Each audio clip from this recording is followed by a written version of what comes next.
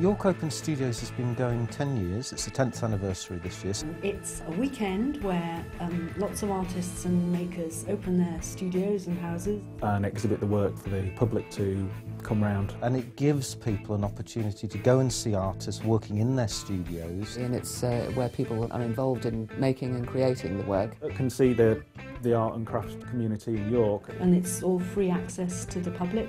Hopefully draws in lots of passers-by as well as people who plan to come. Normally it's one weekend a year, but this year, because it's the 10th anniversary, it's going to be over 2 weekends.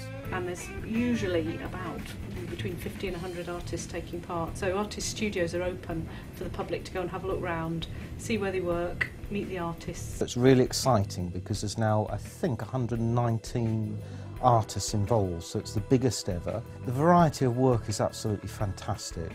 It's great fun. It's a sort of festive occasion, actually. I come from a business background. I've run a couple of successful businesses. I first of all worked with 2 artists for a few years. But when I realised actually I wanted to really trust my own creativity, I was scared. I was really, really frightened because I thought, how the heck am I going to earn a living?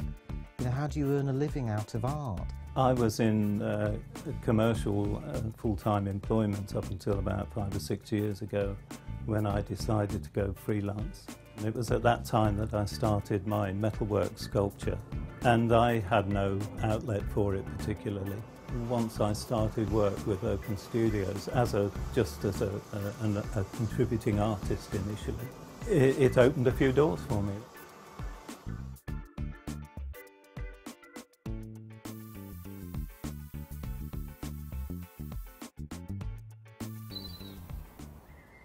I'm a ceramicist, so I work with porcelain clay, and I do a mixture of 3D pieces and 2D pieces. So the 2D pieces are porcelain tiles that I roll out and I paint them.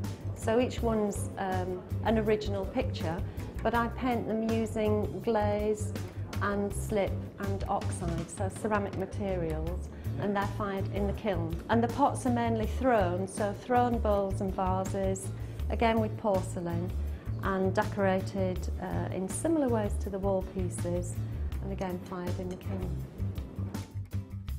Well, I do collagraph prints. The collagraph, the plate is a bit like a collage, so you use all sorts of different materials to make it, so that's one reason why I like it. There isn't kind of any rules. You use cement, card, bits of rubbish, anything you can find really that will make a texture.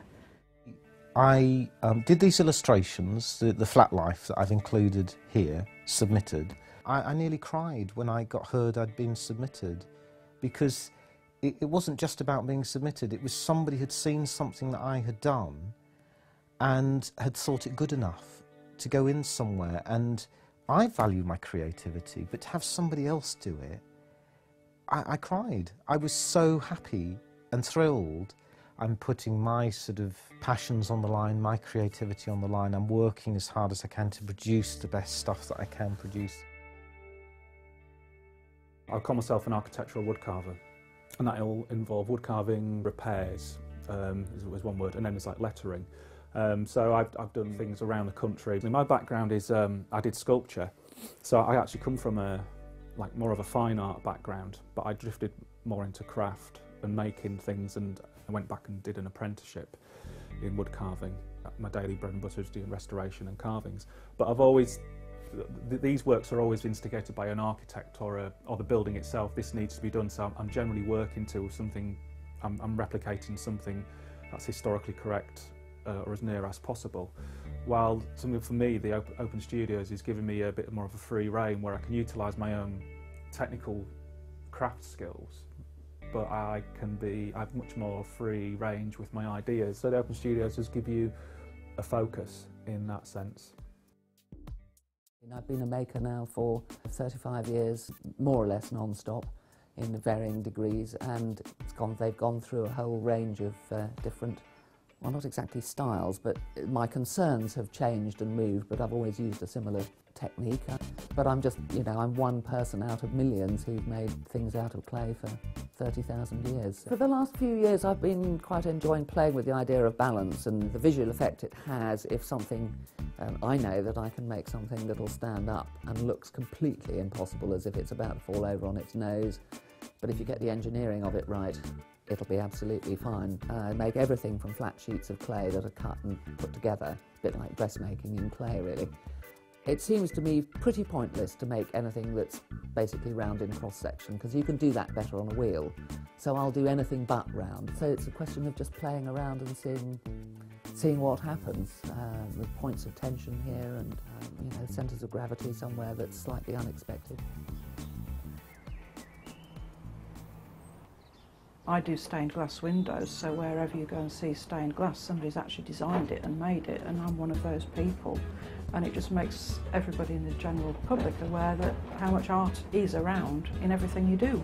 Because everything that you use in your daily life has been designed by somebody, and that person started off as an artist, whatever sort of designer they've ended up being. People tell me what they want to a greater or lesser extent, so usually they've got a fairly good idea of what it is, and then I interpret it and do my own design ideas for it. In a nutshell, it's an opportunity for artists who are working very, very hard throughout the year, local artists, to show what they're doing and display their work and hopefully sell it, you know. I think it also brings people together. I'm really passionate about this idea that art is a great way of communicating. When I came up from London, where I'd been living for 20 years or so, I started saying to people, oh, this is really terrible in York. There's nothing like we used to go to in Brighton and Cambridge, and everywhere across the country there were open studios. The sort of network was growing, and there wasn't anything up here, which quite surprised me. So after I'd moaned on for a little while, this friend of mine said, oh, come on, stop moaning, let's get on and do it. So I'm that sort of person, so we did. The invitation of students from York and St John to exhibit, the final year students, and from York College, which I think has done really well. That was really taken on in order to get more younger people involved. It's just lovely to work with other artists, you know, it's lovely to chat with other artists, lovely to see how other artists are doing it, discuss ideas, share our anxieties basically, you know, and then you have a laugh. And I think that, again, it brings people together, you know. So yeah, some nervousness, but excitement, you know. People have responded by laughing or smiling. That's why I do it. That is absolutely why I do it, is the reaction from other people. If I get a good reaction. And if I hadn't had this goal of York Open Studios, I would have struggled to have focused on developing the work further than I did. So I think it pushes us to become more creative, you know. It is about, well, what's art about? And for me, a society, a culture and a society, art is key to its development. It is key to a civilised society. And if art has lifted me all my life, it's given me some hope in my heart, even if I've been lonely, if I've been on my own, if I've not had any money, it's inspired me to believe we can be something better as a human race. As individuals, we can be something better. We don't need tons of money to do it. And we can enrich each other's lives, and we can help each other, and we can communicate with each other. That's what a civilised society is about.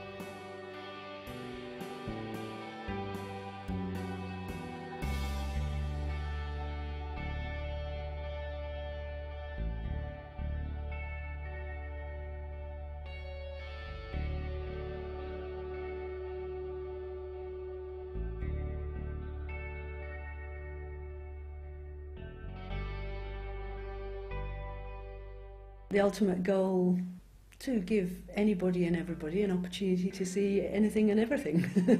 And lots of creativity. Depends who you are, whether you're an artist or one of the audience. I think it had been so successful for a small number of artists, which is terrific. But there are so many creative people here. Which is great. I think when I was involved in setting it up, The ultimate goal would have been that everybody knew that it was there. The main appeal is it gives you a bit of a springboard into promoting your own work. Probably gives you a bit of confidence. It's got such a good reputation. Obviously they want to hold on to the reputation and the quality, you know. One thing is absolutely clear from my experience in having been involved in it in the last several years and being a visitor to it, is that it's beneficial on so many different levels. It's beneficial to people being inspired, it's beneficial to the artists, it's beneficial to the local economy, it's beneficial in terms of creative output and people coming up with new ideas. I hope it'll just continue as normal. I mean, it does work on the good grace. There's quite a lot of people, not me, I have to say, there's people like Ruth King and Jane Blackman and Peter Donahue and others who give an awful lot of their time. They had to make it bigger. And this year, of course, it's the 10th anniversary and it's bigger, it's much, much bigger. And I think that's the direction. With people like that, I think it will always long continue to flourish, really. There's people love it, there's always lots of people that come round to do it. It's a real occasion in York now. I mean, people look for it. And I think, you know, great art, really, really good art, comes out of that sort of drive, that focus. It'll be a 20th anniversary in 10 years' time.